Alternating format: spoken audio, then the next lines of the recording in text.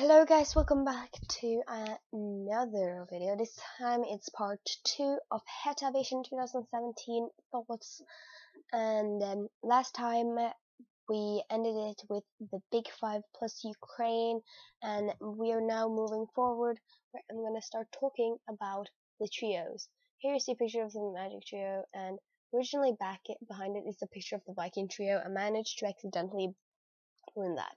Anyways, the reason it was a picture of the Viking Trio is because Scandinavia made it, guys. Think about that. All Scandinavia made it through to the finals of Eurovision, which was really impressive. And yeah, when it comes to reason for the Magic Trio being shown, is because that, think about it. Think how happy they were knowing that all of them ended up in top 15. As far as I remember, England got 15th place. Norway got 10th and Romania got 7th, and I think that's really good. That the Magic Trio probably was really happy for this. So the reason I had the trios was because there are some trios that got high up placed, and that includes the Magic Trio. And yes, 2 out of 3 of the Viking Trio ended up in top 10. Not sure, I don't remember where Denmark ended up though. So I'm gonna check that later. But didn't go so well for Denmark as I thought it would be. It went better for Norway than for Denmark, and a lot of people say they preferred Denmark in front of Norway's song. So yeah, I was really pleased with seeing how well the Viking Trio and the Magic Trio did, especially the Magic Trio because they were all in my top 10. We're now moving forward. Oh yeah. So the non-qualifiers, and there's only one darn picture, and I have a very nice explanation for this. Okay. Switzerland deserved to qualify. I was so mad. I'm still mad that Switzerland didn't make it, okay? Song Apollo by Time Bell was amazing. And it was so good. And I'm still so darn mad. Oh, I was like, why Switzerland no win or go through? Like, Switzerland used to be my second favorite, and then it kind of fell, it dropped to third because I fell for another song, but it still was extremely high up on my placing, and I'm just really mad because it was a really good song. I said I was going to make a part 3, but I decided instead it's just gonna be part 1 and part 1 and 2 because I managed to go so darn far with part 1 without thinking about it. So already in part 2 we're gonna talk about my personal winners/winners. Now here's the thing. Bulgaria sent the talented, amazing Christian Kostov, who is 17 years old and ended up getting second place. Italy sent the talented, handsome, amazing Francesco Gabbani.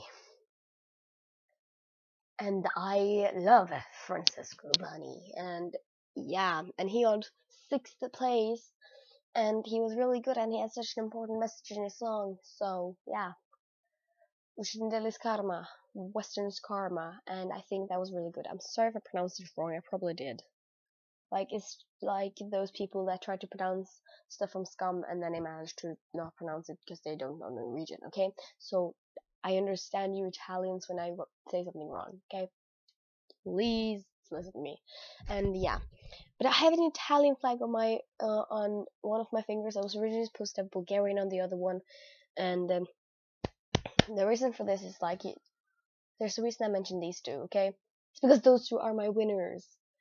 Christine Kosovo and Francesco Gabbani were amazing. So therefore, congratulations to Bulgaria and Italy for sending the best song for me. I loved these two songs so much. Beautiful Mess was incredible, and he was so good. He was so powerful. He sang so great. Christine Kostov sang so great. He had moves, and it really showed. Francesco Gabbani had an amazing song full of charisma, and he was a charismatic character, and he was on stage, sang his song to full, danced out like he was supposed to. The gorilla did the gorilla's job, and everything was amazing. and therefore these two became my winners, even though Italy have always been a winner for me. Italy was actually Italy was my had been my favorite since the first time I heard it, but then something happened. I'm just gonna take that away. Then I heard closer to Bulgaria's song, and I was like, sign me up. So I ended up therefore with both of these becoming my favorite, and I love. I'm just gonna see if I can manage to fix this. Christian Kostov and Francesco Gabbani. I love them. So yeah, congratulations to those two countries for being my favorites this year. But of course, congratulations for the first time Portugal for winning Eurovision Song Contest 2017 with the amazing Salvador Sobra, I think his name is, and this is a picture of the singer with his sister. Yeah, Salvador Sobral, his name is. Sorry for saying stuff wrong. Salvador Sobral, he was really good. I'm sorry I'm pronouncing everything wrong now, but he was so good at the stage, and he's so cute and adorable, and his sister is so nice. Like, those two are probably some of the nicest people in Eurovision this year, and I'm very happy for Portugal for winning. Anyways, guys, what was your thoughts on Portugal winning Eurovision Song Contest this year? Personally, I think that yes, they deserved a top 10 placing or top 5 placing, but I preferred Italy and Bulgaria. But they were really good, really good. Like, all of them were really good. So it was a good year. And again, my favorite ended up 6th. One of my favorites ended up 6th. The one I was lucky enough to end up 2nd.